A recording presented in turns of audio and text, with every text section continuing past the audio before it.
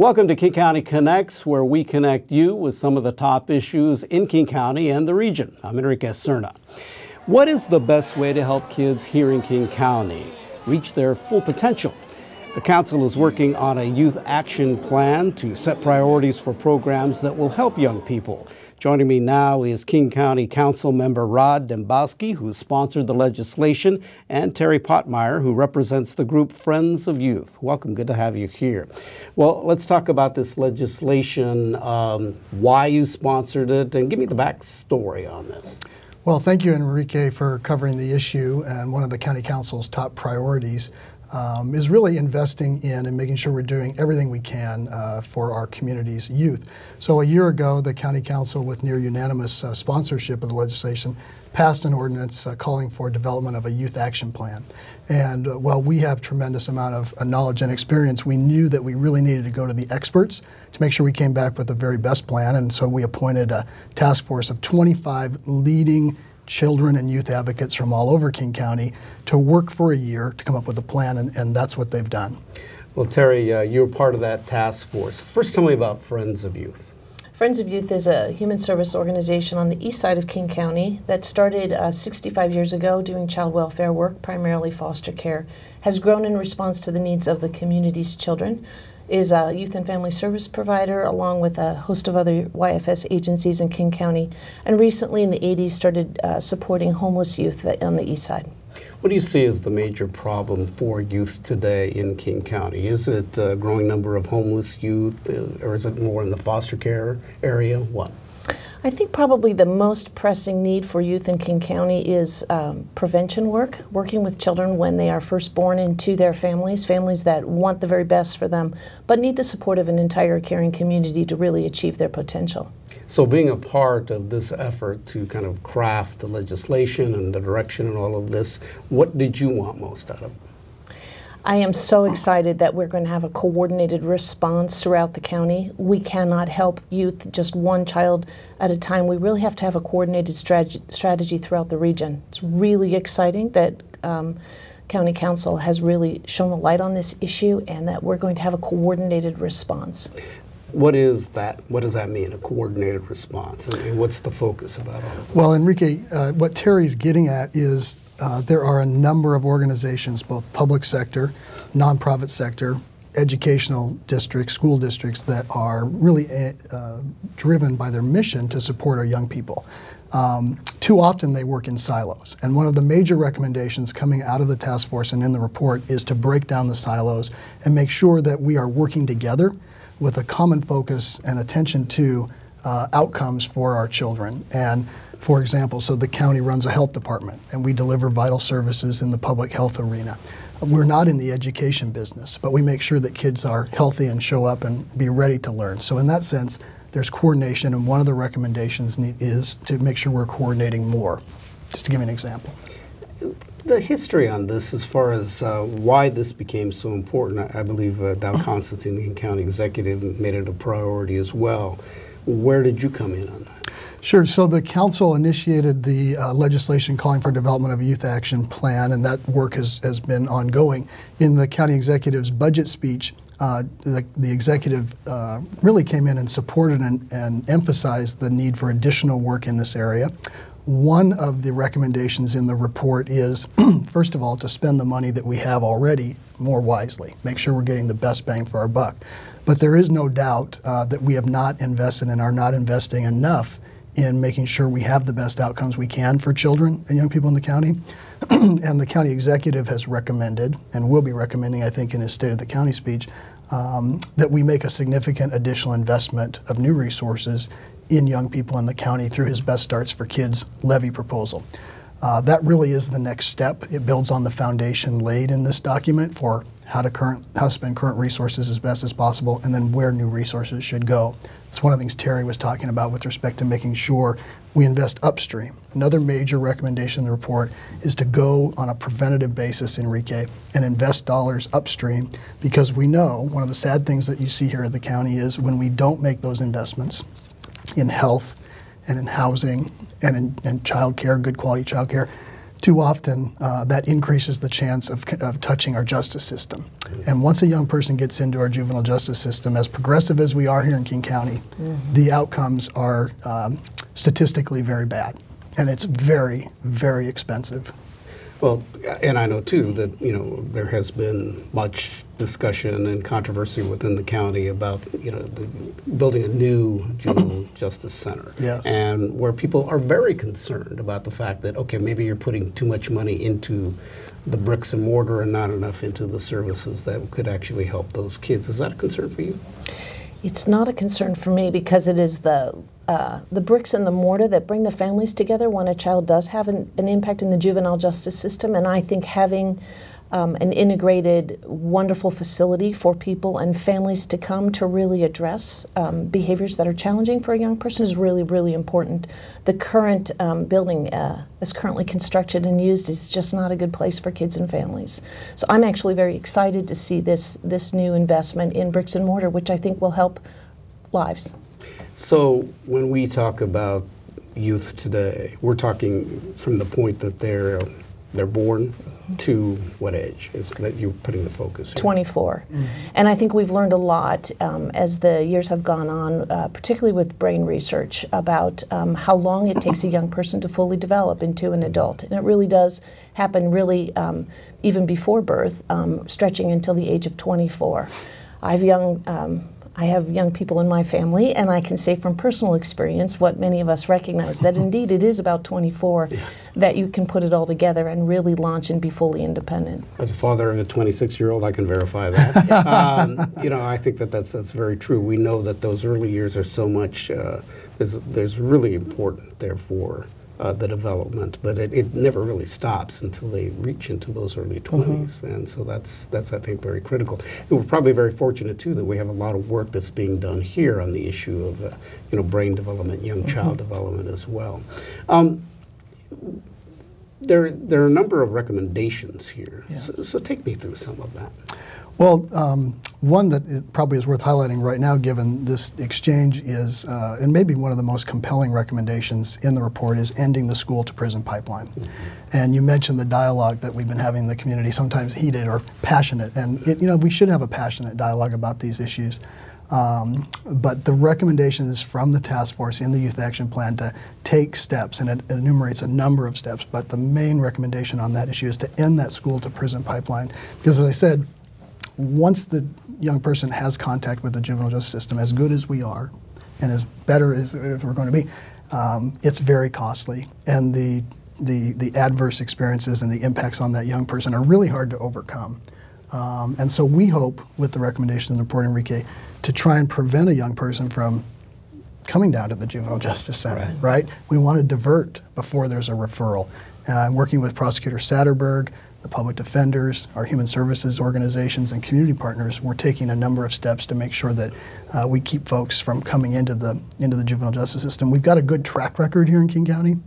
10 years ago, we had on average 200 kids a night incarcerated. We're down to something closer to 50 now. We're taking steps right now to even further reduce that number.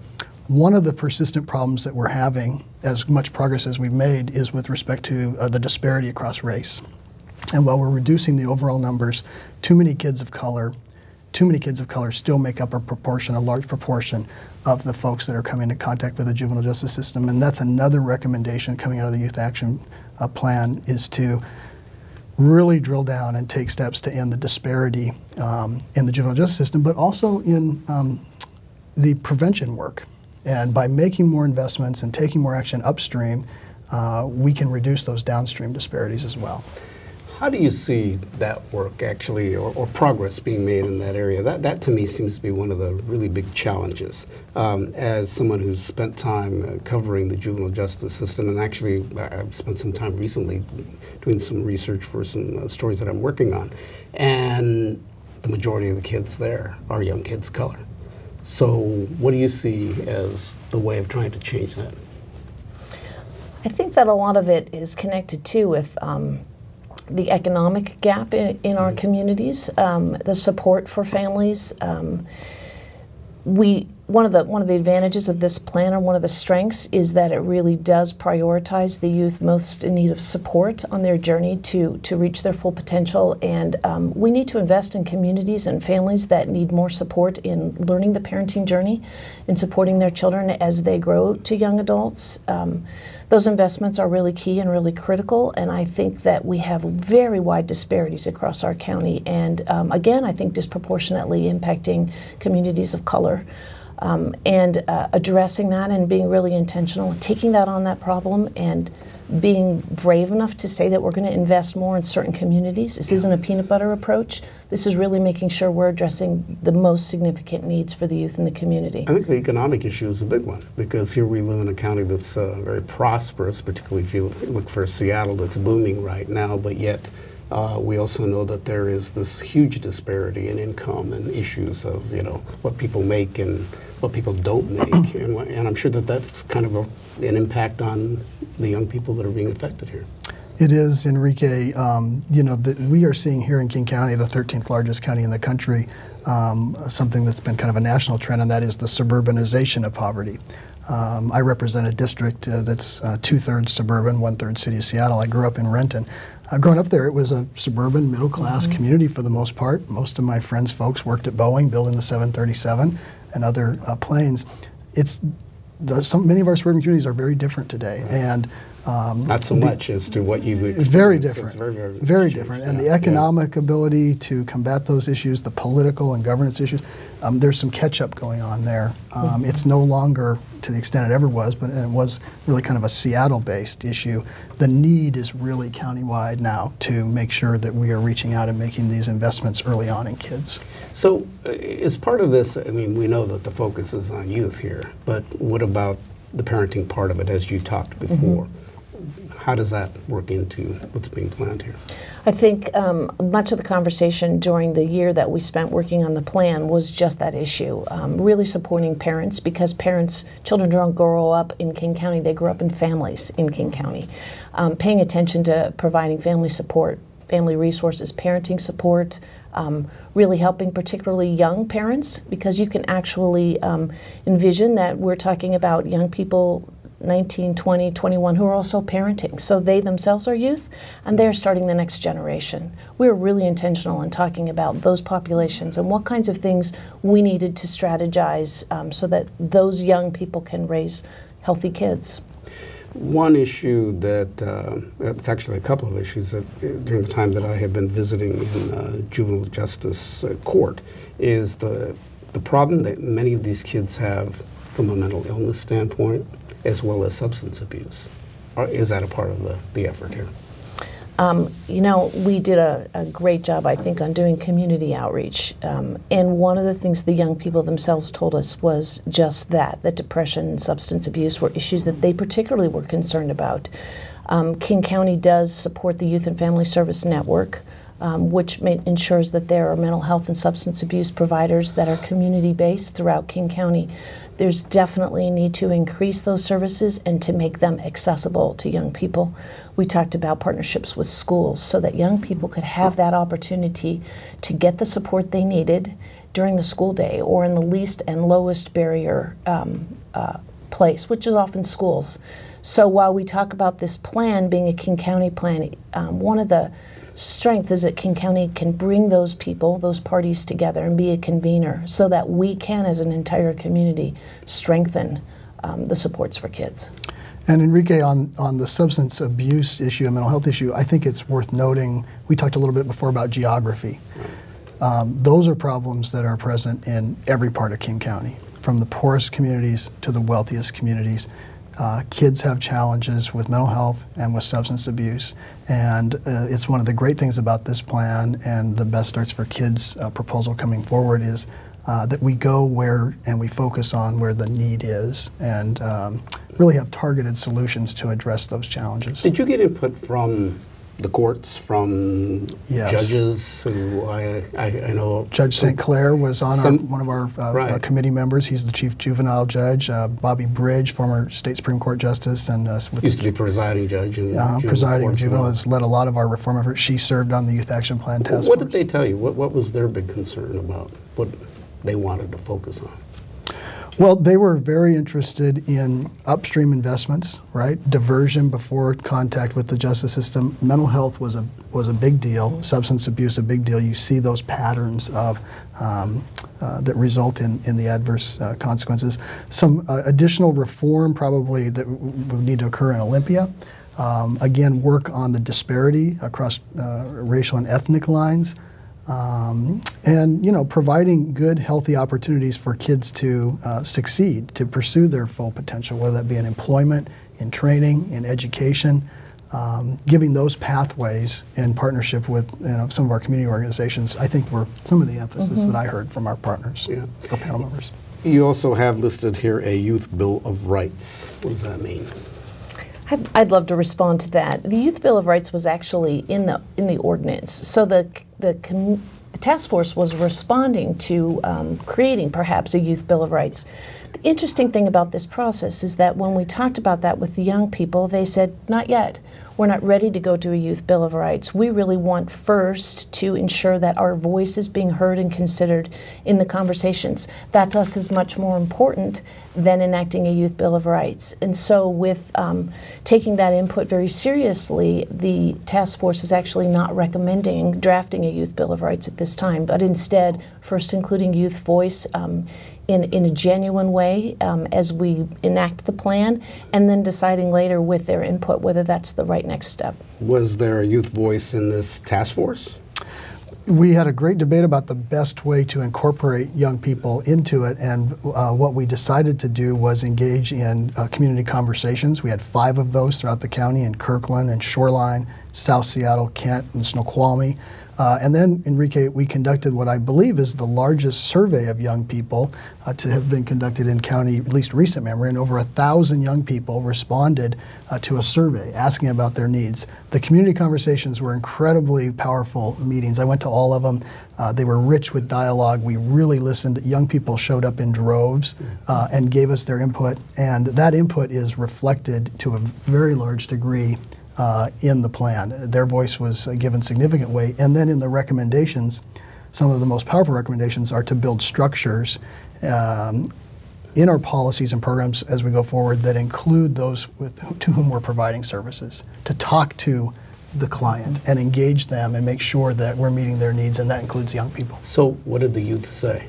What was the thing that they were most concerned about? Well, when we were talking about barriers to success, the youth named 2. One was depression, which we've talked a little bit about, and the other was feeling safe in school. And that was a surprise to the members of the task force, but it was definitely something that we heard from the youth who participated, and so it's something that we really spent a lot of time talking about in the task force. It's kind of sad that we have come to that point where kids have to worry about that. Yeah, but I can see that that is a growing concern, and when you have so many incidents around the country. So where is the focus on that, the safety for the youth in school? It's one of our recommendations. Again, this is not necessarily a King County-centric plan in terms of us as a government, but that is work that will go on with our schools, our school district partners. We had a representative on the task force from the Educational Service District, Puget Sound Educational Service District, so there's an opportunity to engage on a go-forward basis with those kind of organizations. So the Youth Bill of Rights, you say it's not in the works right now, but will it be? It's down the line here. I'd say it's up to the young people. I think it is indeed up to the young people, whether that's something that they would think would be a positive step forward or whether just including their voice might suffice and be the right way to go. Is there anything on here that you wanted to be a part of this that wasn't included? No. I mean, I've participated, I think, in every task force meeting. I was the council's designee to the task force meeting. And what I said, Enrique, was I'm not an expert. That's why we have the experts here. I want to be an advocate and help me be an advocate. But I did not bring to the table particular expertise on these issues. But the other 24 members certainly did.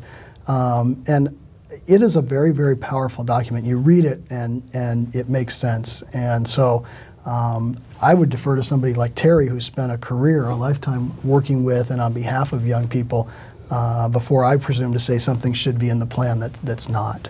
Terry? I don't think there's anything that I would highlight as missing, but to me the power of this plan is that it will evolve and grow over time. So it was not intended to be a laundry list of every possible thing that we could do to make the journey to adulthood work for every child, but instead we've created a framework, and more important than that, we're paying attention to this issue and we're prioritizing it through the county. The power of that, to me, is the importance of this document, and sustaining that by having a single point of accountability in the county, convening the people who do care about kids, ensuring the task force even meets again in a year to see how we're doing, being transparent, including youth voice. I think what we've created is the vehicle that will get us where we need to go, but we haven't necessarily described exactly what the path will be. For you, who works out in the field doing all this type of work, I guess, what do you see as your biggest concern out there, and particularly with young people today? I think it's the opportunity gap. It's the gap between how young people who are born into families with economic diversity at the lower end of the economic pay scale, how different their outcomes are compared to their peers who are growing up in relatively well-supported and financially capable homes. To me, I think that's happening across the country, and that opportunity gap is very concerning for me. And this plan, I think, is a really great way to start genuinely paying attention to that in our communities. You said their outcomes as compared to others. What do you mean by that? I think their lifetime earnings, their educational attainments, their general well-being, their health outcomes, it's really pretty staggering. I had the opportunity to serve on the Health and Human Services Transformation Panel last year for King County. There was a map of health outcomes for King County, and it was color-coded. And it's probably the most powerful document that I have seen in recent years, because the difference in the health outcomes in our county are phenomenal. And what are we talking about here? So we're talking about life expectancy, we're talking about dealing with or living with significant disease or things that really influence your ability to be happy and healthy in our communities. And when you look at the color coding on the map, there are pockets throughout King County, but it's particularly strongly represented in South King County. Just by way of specificity, somebody today living where I was born in Auburn, or where I was raised in Renton, will live on average, Enrique, on average 10 years fewer than somebody living in Bellevue, literally 15 miles away. That's the statistic today in King County. And a good portion of that is really driven by or consistent with ethnicity and race and economic opportunity. And we have at the county some of the tools, working with our partners, to change those outcomes, to bend the needle, to reduce the disparity by making early investments in healthcare, by not closing health clinics, but by expanding them, by making sure that kids have a safe environment to live and grow up in, by supporting their ability to be ready to learn at school. All of those things, we all know what it takes to do it, and the plan really sets that foundation forward. We're 50 years after President Johnson declared a war on poverty. And we've made great progress, but still today in King County, 20% of our residents live below the federal poverty line. There's 500,000 kids and young people out of our 2 million here. That's a lot of kids.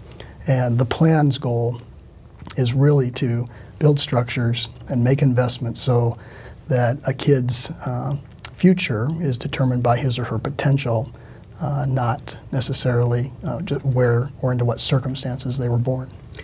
So really, this is at the heart of what this is all about. I mean, but the other factors of economics really are playing a huge issue here. And it's interesting because we are in a county that is doing so well, although if you look outside, there's those pockets. That's a challenge. You know, it is, Enrique, but this gets a little personal for me. I grew up in a house that was frankly economically insecure. I remember the foreclosure notice posted on the door. I remember the power being off. But I was a kid and we didn't have health insurance. But down the road at East Renton, there was a King County Public Health Clinic, and I was immunized there. And I was screened in school for dentistry and got care at the University of Washington Dental School. And I had great teachers and good schools, and was able to go to Georgetown and then UW Law School and now be a participant in the community. So I know from personal experience that a little bit of investment, a little bit of care from the community can make a difference in changing what might otherwise be a trajectory in life that isn't economically prosperous. And so I think we have an opportunity to replicate that for lots of kids. And is a challenge for you in the kind of group that you work with and organizations that you work with out in the community is to, I guess, to communicate that, or is to, let people know that there are other ways of, I guess, changing life? I think it's reminding people. I find that most people that I meet really do care about children. They care about all children, not just their own. It's reminding them that there are young people who need an investment and that they have the capacity to be a part of the solution for those young people. Sometimes we can create those webs in our own neighborhoods. The Neighborhood Watch is a good example. I think what we're trying to create, in a sense, is a county-wide watch where we're watching for all of the kids, and the kids are down the street in Auburn, they're down the street in Covington, they're out in relatively unpopulated areas. We need to be there for all of those young people, and I think this is what this plan hopes to achieve. We've got just about a minute and a half left. Where does this all go now? So the plan is out there. We know what kind of the internal workings and how it all came about, but where does it go? So it's been delivered to the county executive and the county council.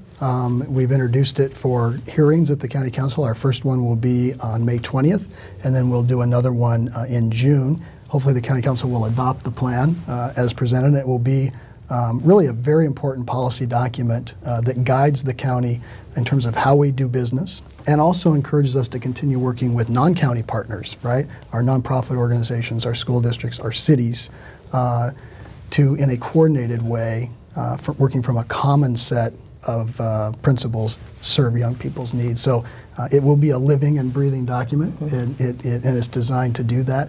But it has some key hallmarks. It has some pillars that if we stick to them, I think will lead to better outcomes for young people. And then there's the long term. You have to stay involved to make sure that this process continues as far as a task force member. I imagine that's the task of everybody on that group. It is the task of everyone, and I think everyone is looking forward to the opportunity to reconvene in a year and see where we've come and what needs to happen next. All right. Well, fascinating, and considering the economic issues and issues of disparity in wage and all of that, very much part of this. So, yes. Best of luck with it. And Councilmember Rod Dembowski and also Terry Pottmeyer from Friends of Youth, thank you very much for your time. Thank you. Thanks for joining us today. Please visit us at kingcounty.gov/KCTV. I'm Enrique Cerna, and we'll see you next time.